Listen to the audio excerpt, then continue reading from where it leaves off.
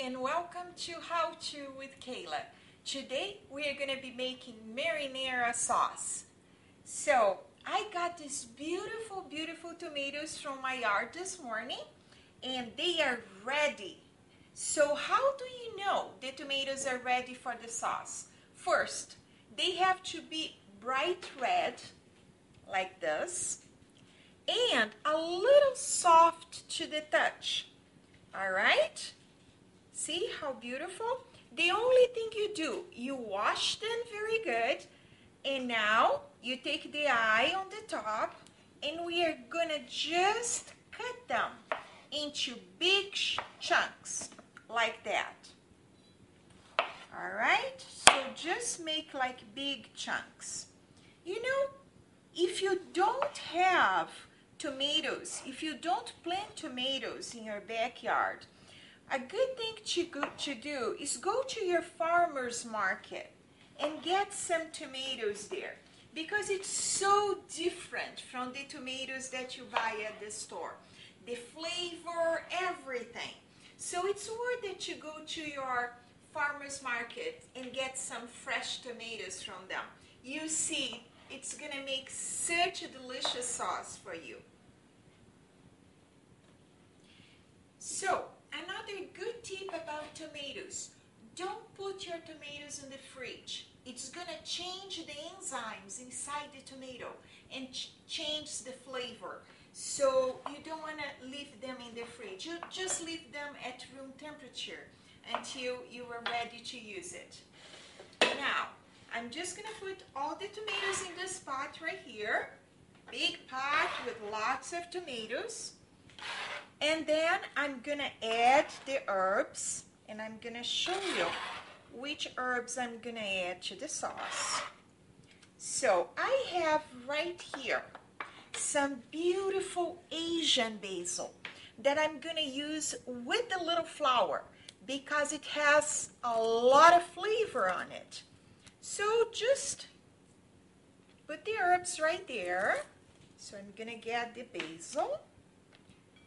Just 1 sprig of rosemary. You know, rosemary has a wonderful flavor, but a little bit goes a long way. So you don't want to add too much. Some more basil. I have some Italian basil too, of course. It's gonna go.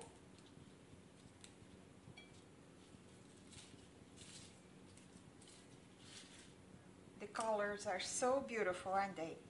Look at that.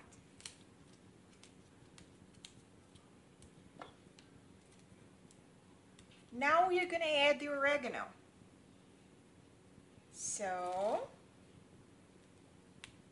just add a lot of oregano. It's going to give a lot of flavor. See how easy it is? You know, if you don't have a backyard, and you want to have some herbs for cooking every day, you can plant them in a little pot, even if you live in an apartment. If you have a little patio, or if you have a nice bay window, you just plant like 1 little plant of basil, 1 little plant of oregano, and put by the window. As long as it gets a lot of sun, you can grow herbs inside your house. So just try next spring, go to a nursery, get a little plant of basil, oregano, or rosemary, put in a little pot, and you see, it makes such a difference on your everyday cooking. All right, so I have enough herbs right here. Now, my secret ingredient.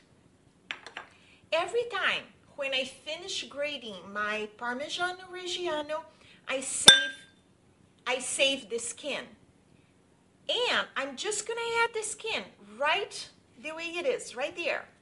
Okay, tuck in between the tomatoes, and it's gonna give a very beautiful, delicious flavor to the sauce.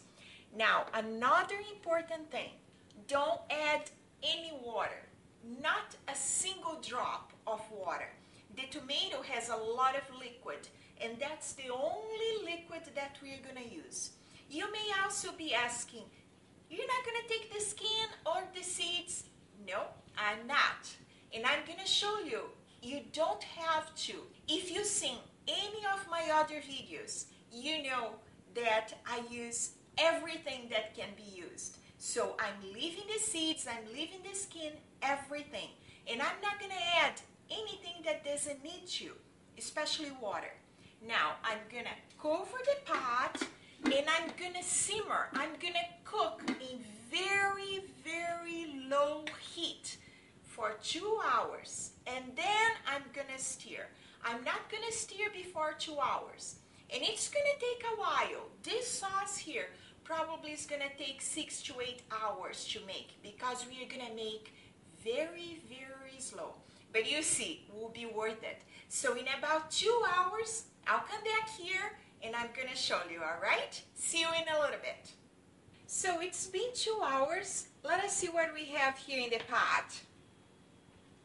It's the first time that I'm going to stir the marinara sauce. So as you can see, look at all the liquid that the tomatoes are releasing, okay? So I'm going to make sure I stir pretty good. And the only thing different, I'm going to leave it open now, okay? I also want to show you the flame, how low I'm cooking the sauce. So maybe you will be able to tell it's very low. And that's how you have to do. So now I'm going to leave it open. So some of the liquid is going to start evaporating and the sauce is going to start forming.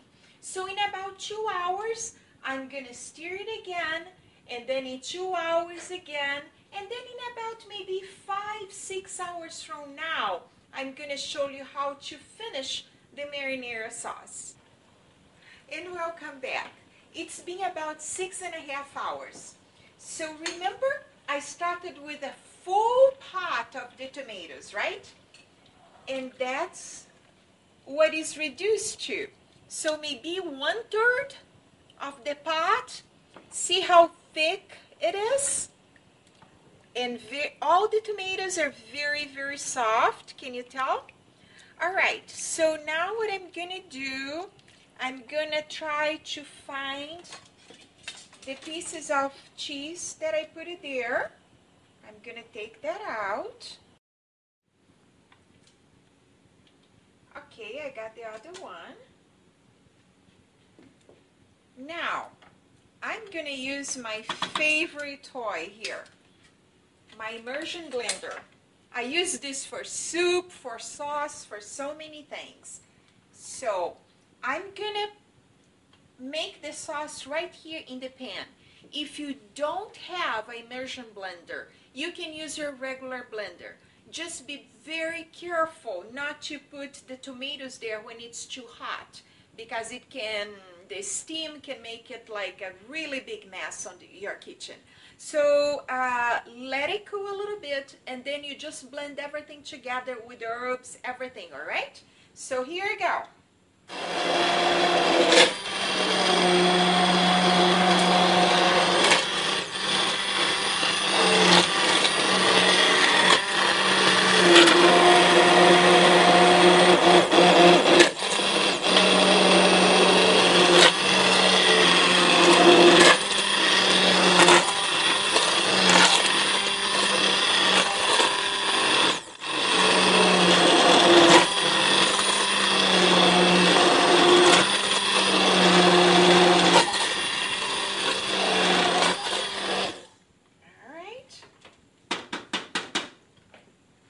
Now, I'm going to add some salt, not too much, some pepper,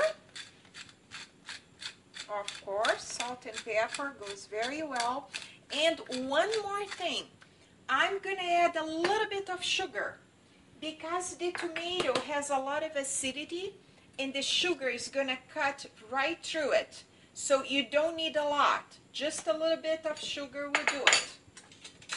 Now, mixing everything together. See what a beautiful, beautiful sauce. Thick, rich, and see how it tastes.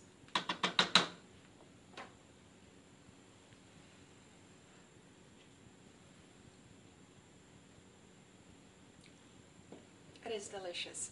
It's such a good sauce. It's very light. It tastes great. If you just get this put on top of some pasta, sprinkle with some Parmigiano Reggiano, and you're done. All right, so I hope you enjoy today's video. And again, you can follow me on Twitter at twitter.com/howtowithkayla.